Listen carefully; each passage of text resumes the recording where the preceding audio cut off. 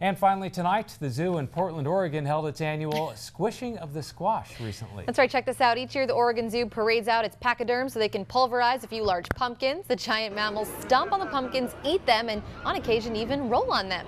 The Oregon Zoo is recognized worldwide for its Asian elephant program, which has spanned more than 60 years. That's a great technique. Too bad we don't have them here in the UP. That's right. That will do it for your TV6 News tonight. Wheel of Fortune is next. Good night, everyone.